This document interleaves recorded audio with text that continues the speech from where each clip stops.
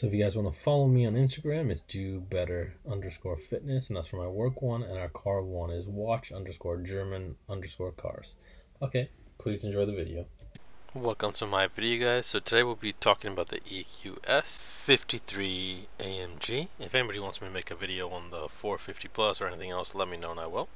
Let's talk about the WLTP range for the minimum trim. So you're going to be able to get 354 miles. That's what they tell you.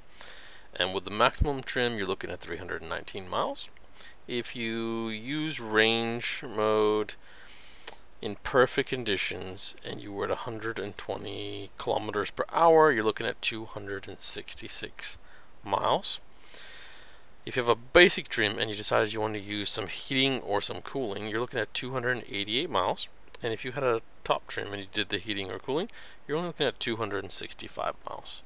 And I don't know about you, but you're probably going to use the heating or cooling.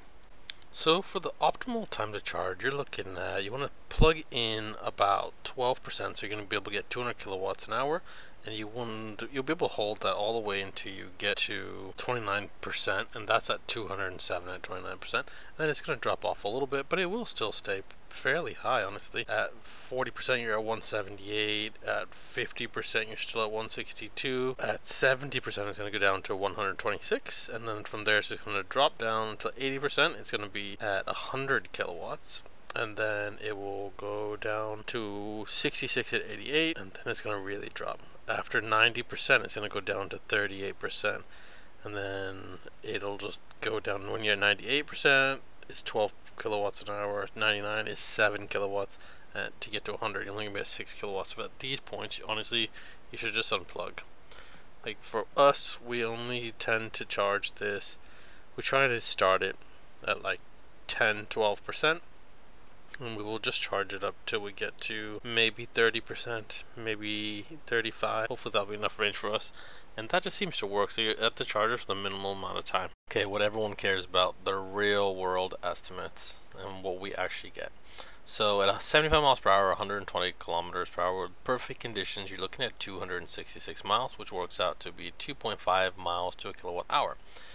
If you're doing the same speed but you have heating or air conditioning on, you're looking at 249 miles, and that's 2.3 miles to a kilowatt hour. And then this isn't my car, I share it.